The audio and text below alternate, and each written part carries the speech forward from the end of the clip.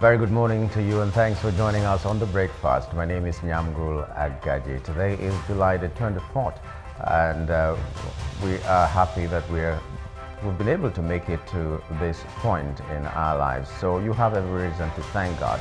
Today we're going to be looking at some issues as usual. CBN raises interest rate to 26.75% amid inflation. And then we're also going to look at some universities may admit 10 years old according to JAMB registrar. Okay, those are our those are our hot topics that we are going to be taking this morning. We also are going to have top trending issues that caught our fancy in the last 24 hours. And then we will be looking at the newspapers to see what headlines they are in our national dailies. What are those stories that made it to the front pages of our national dailies or some of our national dailies? We'll find out on the Off the Press segment of the program, as we call it. First of all, let's take the quote of the day.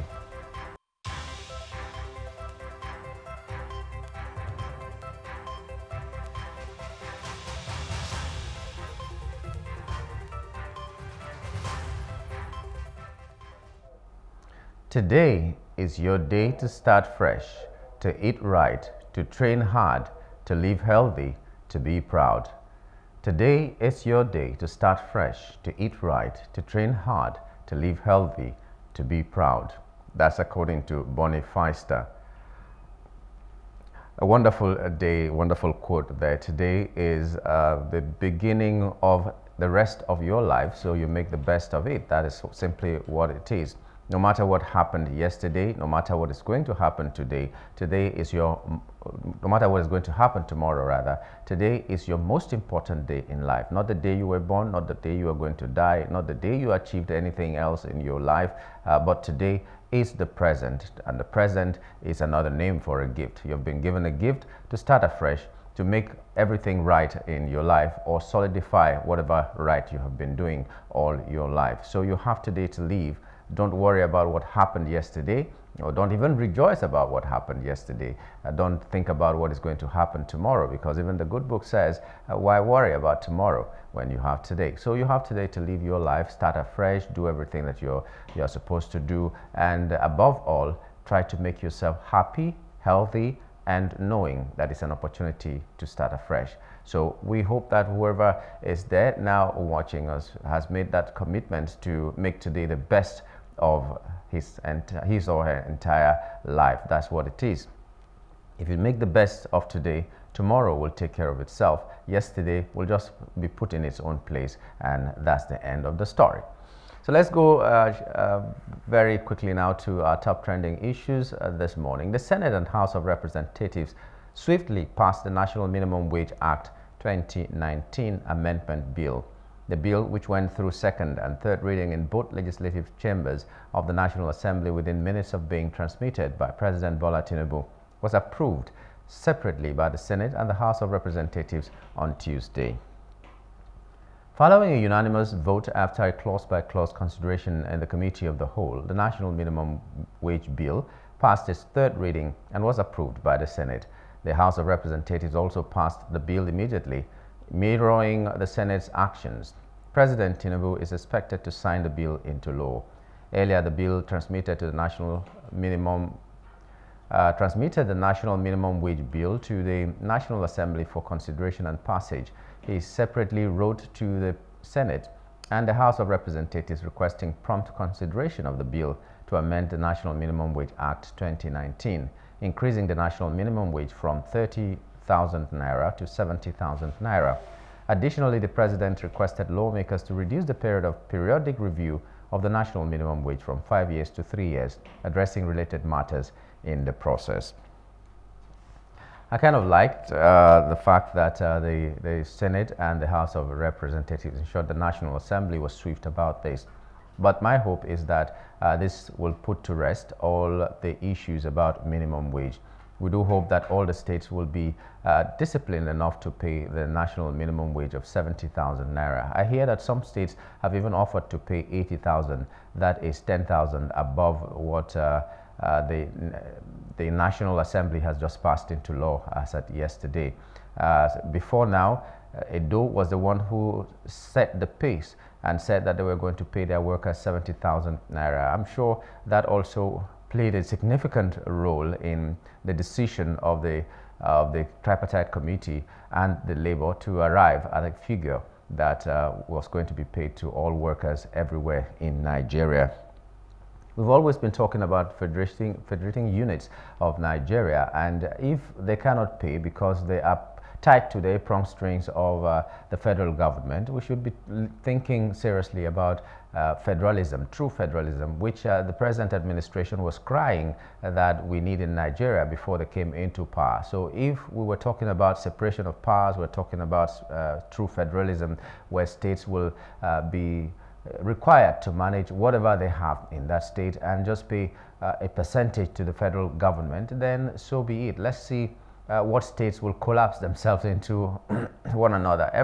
Every geopolitical zone right now is clamoring for a state. It's not just enough to have a state.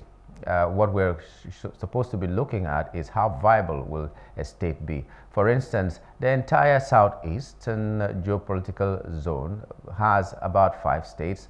Well, they are saying that it is the smallest number of states. They have 5, while others have 6 states and so on.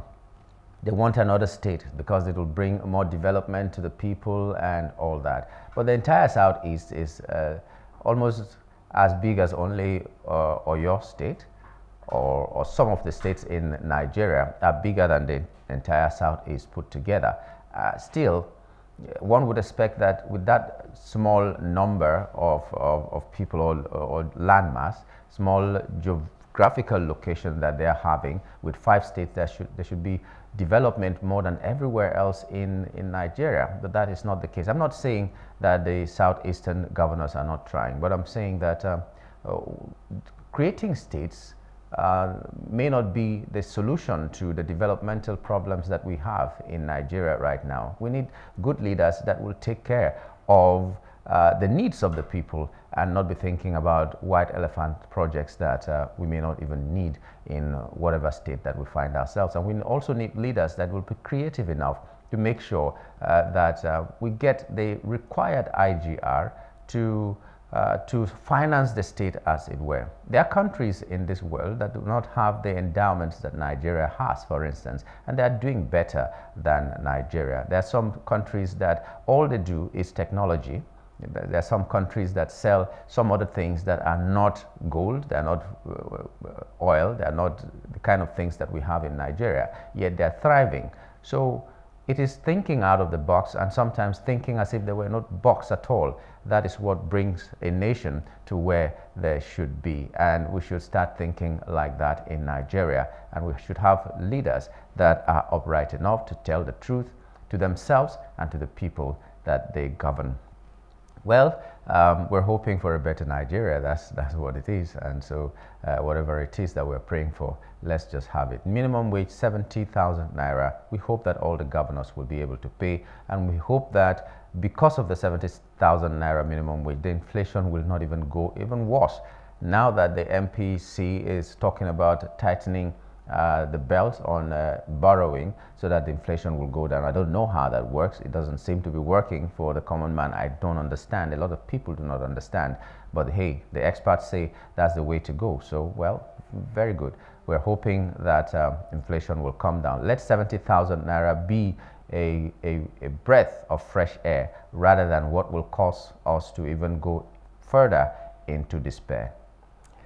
Crime rates drop nationwide. That is according to the Inspector General of Police, Kayode Egbetokun, who reported a decline in crime rates, with major crimes dropping to 416 in the last month from 734 in May and 530 in June, attributing this to the strategies deployed by the police. During a meeting with commissioners of police in Abuja, Egbetokun praised the officers for their dedication and commitment, which have contributed to the stability of the country's internal security. In the past month, the police arrested 1,284 individuals, recovered 284 firearms, 6,702 rounds of ammunition, 107 vehicles, and rescued 97 kidnapped victims. The IG highlighted efforts to combat oil theft, including reorganizing the IGP Special Task Force on Petroleum, which recently intercepted stolen goods and arrested suspects with cases already in court for under investigation. Egbetekun emphasized that these achievements were possible due to the cooperation of the public and other security agencies, showcasing the professionalism and dedication of the police force. We thank the police, but I think it is too early to clap for themselves and beat their chest and say all is well. What if these bandits and whoever it is are just re-strategizing?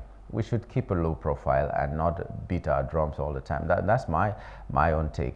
If the people who are arrested are above 500, and then the previous month it was like okay, the crime rate, the cases were 700 and something, and that means it has dropped about 200, and then we're clapping for ourselves just a month's interval. I think it's too early.